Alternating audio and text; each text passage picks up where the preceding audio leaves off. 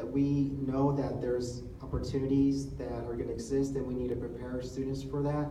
The problem relies that there's a culture obstacle there where when you grow up as a migrant farm worker and as a child of parents that are farm workers and you are trying to leave that lifestyle, you're going to have some difficult conversations that you're going to come about when you are trying to leave the home or the nest and seek other opportunities.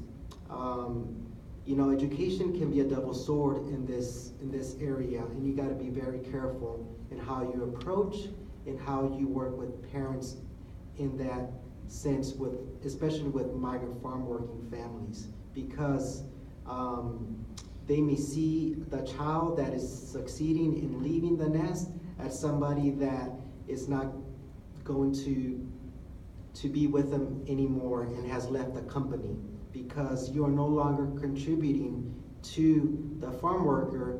We're living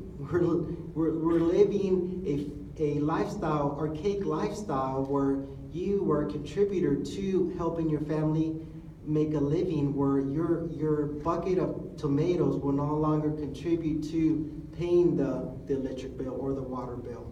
And therefore, studying and going to school for 4 to 8 years is not going to help the family immediately.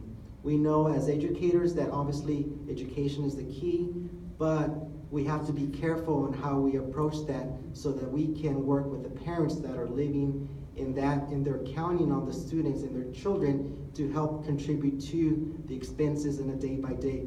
We didn't grow up with a silver spoon in our mouths that we can say, hey, we have this much money saved, and therefore, go to school, and we don't have to count on you to help us anymore.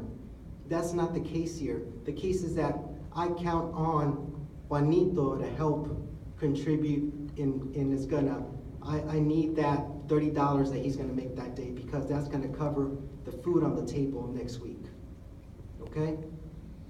These things are never easy. So let me say in Spanish so that they can hear me. La educación es algo importante y es algo que nosotros como educadores estamos tratando de inculcar a nuestros hijos, ¿verdad? Yo tengo 3 hijas y quiero que ellos vayan y estudien a la ciudad, pero yo crecí en una familia migrante y yo sé que la educación puede tener una espada, ¿verdad?, de 2 filos, porque si estamos tratando de que los hijos superen, pero a la vez estamos como padres en una familia que creció trabajando, sabemos que necesitamos la ayuda de ese hijo que contribuyó su trabajo ese día, que ese dinero lo vamos a usar para pagar los biles. Entonces, si él ya no está con nosotros y está estudiando, ya no podemos contar en él. Sí sé que, ¿verdad?, él va a estudiar 4 o 8 años, pero eso cómo va a ayudar a la familia inmediatamente. Entonces hay que verlo de esa manera. La educación es algo que tiene que ser algo como una familia, hablarse y tratar de haber.